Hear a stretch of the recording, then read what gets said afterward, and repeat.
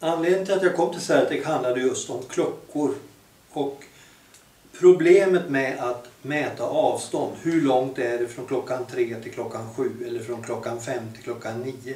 Allt detta kräver någon form av kognitiv process, någon form av uppställning i huvudet för att kunna göra de här uträkningarna. Och det här är den allra första Certec-klockan som var ett sätt att försöka lägga sig på en lägre abstraktionsnivå, att göra om den beräkningsprocessen som kräver att man gör en uppställning, matematiska uppställningar, till att mäta saker och ting i längd. Så den här är från 1989, den allra första klockan. Och efter det så kom timstocken, och timstocken var då ett sätt att mäta hur länge. Så klockan handlade på något sätt om när, den här handlade om hur länge. Men ju mer jag har hållit på med detta så upptäcker jag att det allra viktigaste är tidsbegreppet planering. Hur gör man för att planera saker och ting? Och det handlar väldigt mycket om att kunna föreställa sig saker. Ja, det här har varit den viktigaste bilden för mig de senaste 5 åren.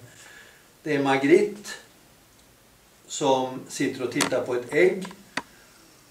Men istället för att måla ägget så målar han en fågel som en gång kommer att komma ut ur ägget och slå ut sina vingar. För mig är det en otroligt bra bild av vad en föreställning innebär. Att man kan... De flesta människor jag känner hade i bästa fall målat ägget. Men att kunna föreställa sig vad som finns inne i ägget, vad som kommer att hända med det, att det kommer att bli en riktig fågel, att det kommer att flyga iväg, kräver en rätt så avancerad tankeprocess. Och vad jag har jobbat väldigt mycket med det är att försöka att hjälpa personen med de här föreställningarna som inte är alldeles tydliga.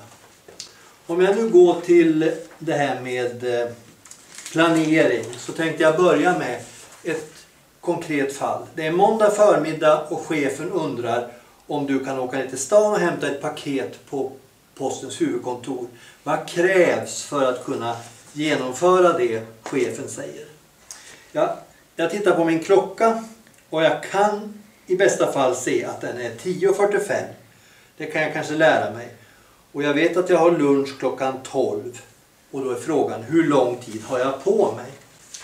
Och ett sätt som jag skulle kunna det är att 12:00 minus 10:45. Men hur räknar jag ut det? Ja, jag kan pröva med en miniräknare. Och då slår jag in 12:00 minus 10,45 är lika med 1:55. Då skulle det kunna bli 1 timme och 55 minuter. Och det är det absolut inte. Utan man får göra någon form av uppställning i huvudet här och försöka räkna ut. Och då blir det så här. 12:00 minus 10:45. Då lånar jag här och då lånar jag där och då blir det 5.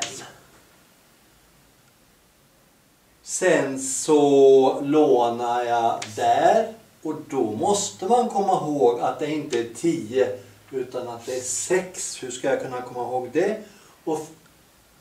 Och sen har jag lånat där och då blev det 1 där. Och sen blev det 1.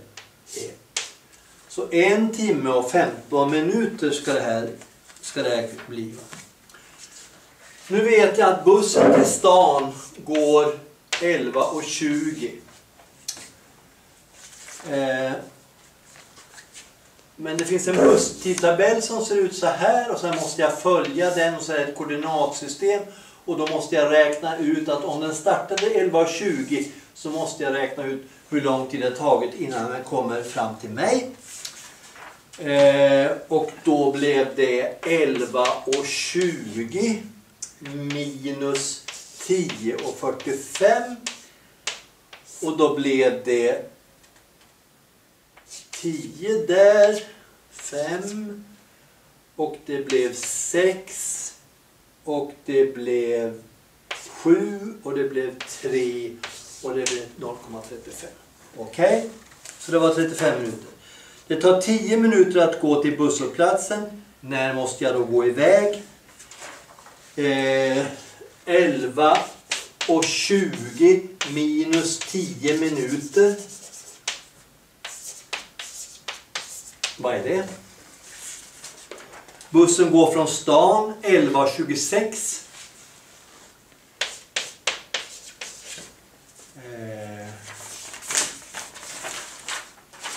Det tar 8 minuter att ta sig till bussen. Det tar 15 minuter för bussen till jobbet. Det tar 10 minuter att gå från bussen till jobbet.